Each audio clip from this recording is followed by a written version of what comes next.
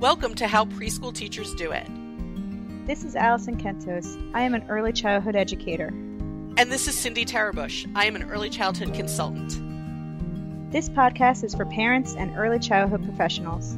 Let our experience and research-based knowledge become your guide.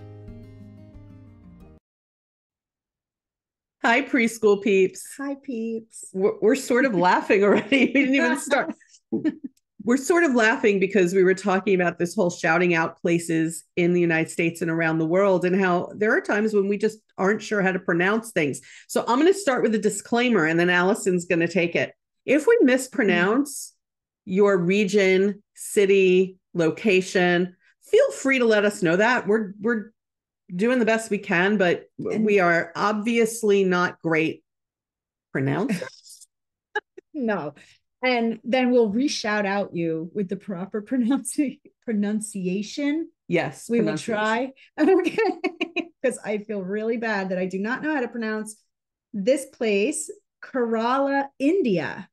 Maybe you're right. I might be right. I don't know. Oh, But yeah, Kerala, India. So hi, peeps from there. And Brooklyn, New York. Brooklyn.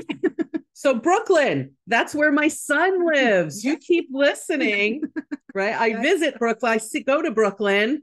It's a 2 bridges and a hike from here. Yeah, it's a hike. It's 2 bridges, expensive tolls and a hike from here. That's why, Allison, don't go there. But my son lives in Brooklyn. Know. And it's a lovely place. Right? Yeah. It's really nice there. Yeah. He lives not too far from Prospect Park. He's not like, that's where he walks. He goes, He's really not far at all from Prospect Park. And he often walks through the park to get exercise. So nice. Yeah.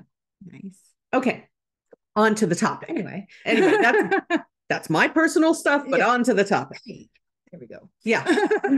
So as you can tell from the title, we're going to talk about children actually planning their dramatic play, which recently we've read quite a bit about, that this seems to be a really important strategy for children to do this planning, which is not news. This is part of the high scope method or high scope approach to learning and teaching, where children plan what they're going to do, then they do it, and then we all review it and see how that went. The process in the high scope curriculum is called plan, do, review. But if you're not using high scope, it can still be a really valuable thing to do with children, to give them time to sit and plot and plan what they want to do, particularly for dramatic play. There's an article, I'm looking to see who this is from. There is an article, it's from the Milne Library, M-I-L-N-E. Here we go with pronunciation again. Yeah. The Milne Library. And it talks about introducing talking time to children as a really good use for large group time, to say to children, our morning meeting, we're going to say hello, we're going to acknowledge who's here and who's not, and then we're going to give you all, the children, talking time to talk about what you would like to do during dramatic play today if you're going to go play over there. So you can have children, I imagine, talking time could be, think about what you want to do during free play today. Those of you who are going to go build with blocks can talk over here. Yeah. Those of you who are going to go to dramatic play can go over here and plan. Those of you who are going to go to art can go over here and plan, to give them a talking time to talk out their ideas. Now, the article I'm looking at talks specifically about dramatic play, which I think we have often thought of as solely spontaneous. Yes, I think that is true. That's what we think, that they just go over there and they do their thing and that's it. But really, I think there should be more planning when it comes to that.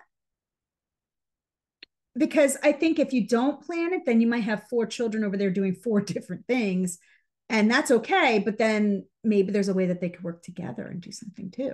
It gives them a chance to share ideas, inspire each other's creativity, use communication skills and negotiation. Yeah. And to work as a team, to cooperate with people. It's right. So dramatic play can sometimes be spontaneous, maybe, but it doesn't always have to be happenstance. Correct. A couple of kids go over to dramatic play. Right. And they decide it's a restaurant. Now everybody's in a restaurant. Right. Yeah. But maybe if they sat ahead of time and maybe a couple of children said, let's play restaurant. Maybe another child said, well, I want to play superheroes. Maybe they can figure out a way to have the superheroes at the restaurant. Right. Right.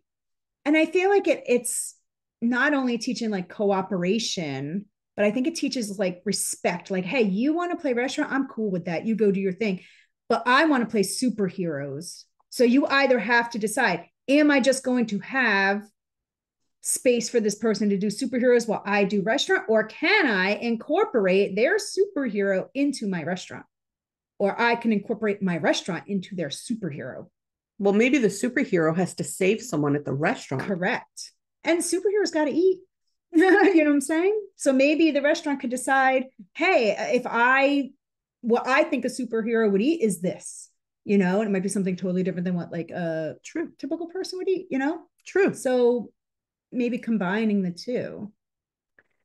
But we don't want to guide that. We want children to figure that out, right? We want them to sit and figure this out creatively together, which are also problem-solving skills, in addition to the negotiation, the oral negotiation, communication problems. So much more, I think, can be built from giving children this talking time. And if we take this time and we take it to another area of the room, like let's say blocks. Okay. Right. And we say to the children, why don't you sit here and talk to each other about what you want to build? Maybe they can figure out one child wants to build a farm, another child wants to build a city. Maybe they can figure out how to get the farm and the city near each other, or how people from the farm and the city might work together. Or sometimes the people from the city go to the farm, and sometimes people from the farm go to the city. Now you're building roads. Yeah. You know what I mean? Like, there you go. It's like the Little House, the book, The Little House. But you won't know that unless you're letting them talk about it. You know what's interesting that strikes me at the moment? When I teach about play, which I do on the college level, there's 3 types of play that we normally teach about. Spontaneous, which comes from the children in the moment. Guided play, which is sort of like the provocations that we spoke about in our last episode. So if you didn't listen to that, please go back. But guided play is sort of like, I'm going to offer you something, or offer you an idea, and then the children take it and run in different directions with it. And then there's teacher directed play, where the adults play a very heavy hand in telling children what they want them to do. Right. And they give them instructions, and the children are expected to follow directions. This seems to me to be a different type of play than those 3 basic types of play. Spontaneous is in the moment. It comes from the children, but it's in the moment. Guided play and teacher-directed play really come from the teacher. Right. This, if we say to children, go over and plan together a little bit what you're going to do. It can take off in other directions while you're there. Yes. That's fine. But start out with a basic plan. This is, I think, a child-directed play that doesn't fall under one of those 3 categories. I would agree with that, because it's not very spontaneous either. Like, it's very planned out. I don't know what you would call that. I would call it children's planned play. Planned play, but not by the adults, by the children. Planned by me. Yeah. Right. Not planned by a teacher. When children, imagine this too, children are sitting, you've given them time to talk about what they want to do. And children are doing all this talk and coming up with ideas together and sharing together. Yeah. It enables us as the adults to observe and listen to their ideas. We then know, let's say it's dramatic play. We then know what they're planning to do in dramatic play.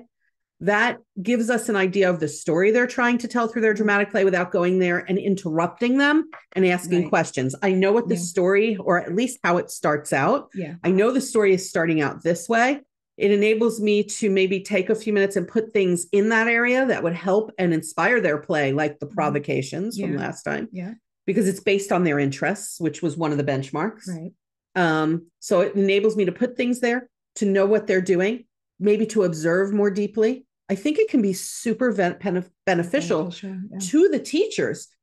Very often children are over in dramatic play, and I have to go there and figure out, by asking them questions, what it is they're thinking, doing, what's the story that's happening over here. Yeah.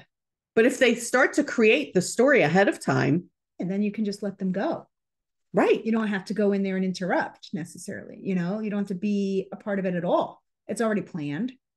You were maybe involved a little bit, or at least observing during the planning time. So now you can just kind of let them smoothly go in there.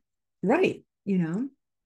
Right. And if there are, let's say the children are planning something for the block area and they're going to need something from dramatic play to do that, it gives them a chance to realize that, express it to each other, and maybe cooperate in that way. Yes.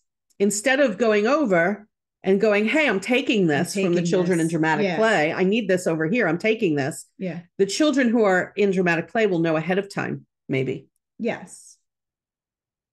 I think it teaches a lot of skills that you're going to need as you grow older, right? So like, think about like when you're in your workplace, you often are like, hey, we're at this meeting. Oh, your idea is this. You go with that group of people, and now we're going to plan and we're going to gather materials, and how are we going to implement this plan? And then we're going to go do it, and we're going to cooperate with everybody in the workplace. It's very much preparing these children early on how to do that, how to negotiate, how to cooperate, how to work with people that might have different ideas. And they're not always going to get that. It's something we have to give them early on. I think it can build so many real life skills. Yes. I also think it's a way better use of your large group time. Yeah.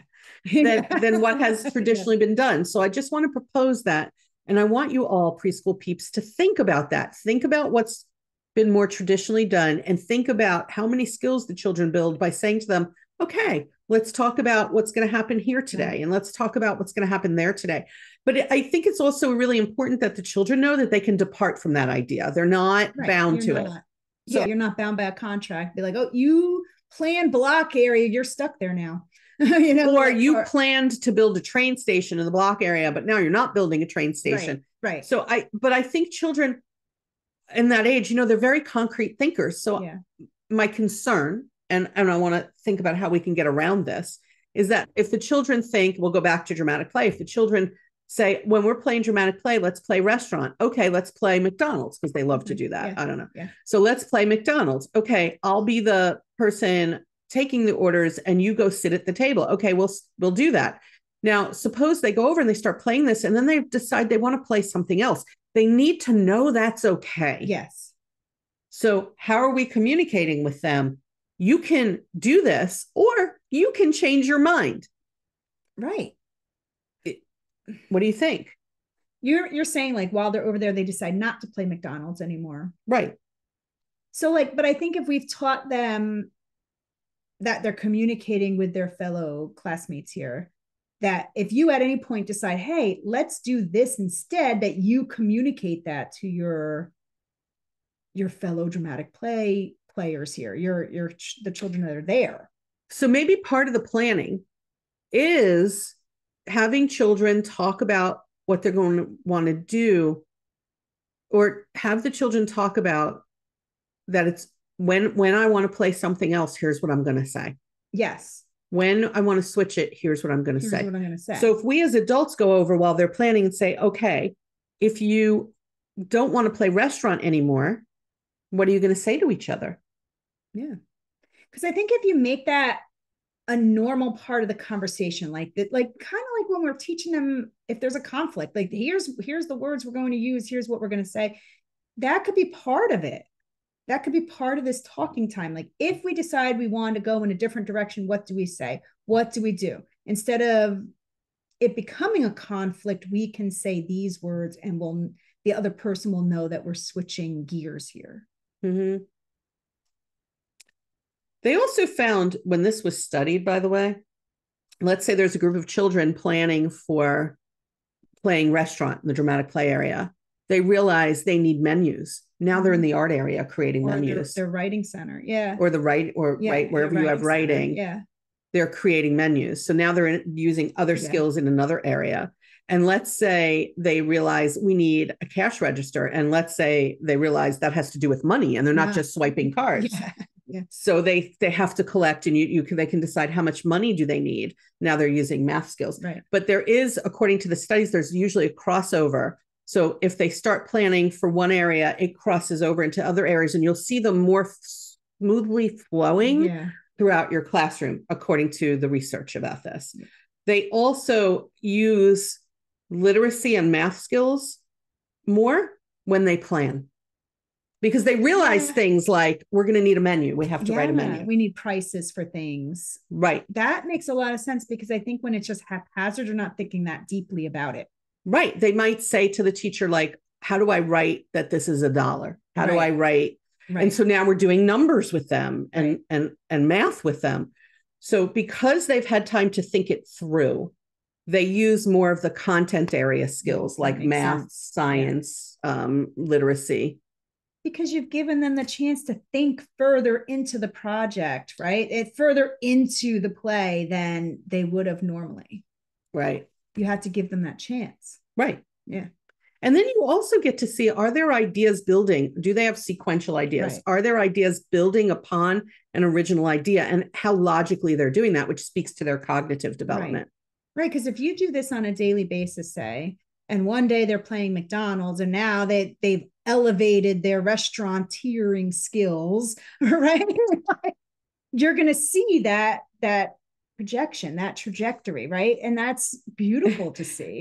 They've elevated their restauranteering skills. So now I hear them yelling things like in The Bear, like corner. Yeah. If you don't watch The Bear, highly recommend. All right. So I hope you rethink that large group time, because it can be spent in these very beneficial ways. Yeah. Start them out together. Remember, the purpose of large group is just to create community. When we ask children to do this, we are creating community. Right. So think about how you can give them this time. And then really, I encourage you to really listen carefully and observe what they're doing, because I think you're going to learn things about them that you didn't know before. Yes. Yeah. Right.